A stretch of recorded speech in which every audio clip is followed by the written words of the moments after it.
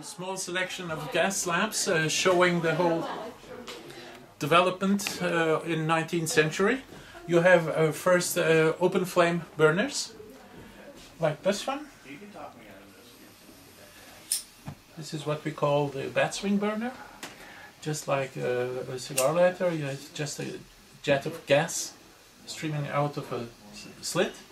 And what period of time was this used? From the very beginning, in early 19th century, they already had invented flat flames for oil lighting. Okay. Before the turn of the century already.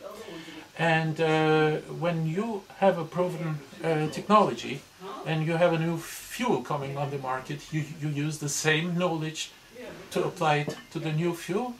So gas burners, the very first gas burners were not just jets, but flat flames, because a flat flame receives enough oxygen for a good mixture.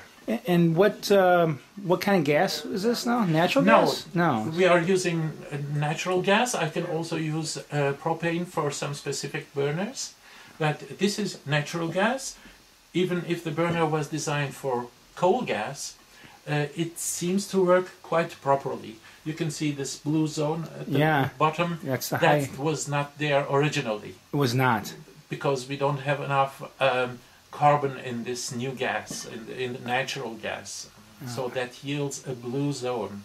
Okay, now the oil that you're talking about, was that whale oil that they were using originally? Mainly vegetable oil in continental Europe, because mainly English-speaking countries hunted whale.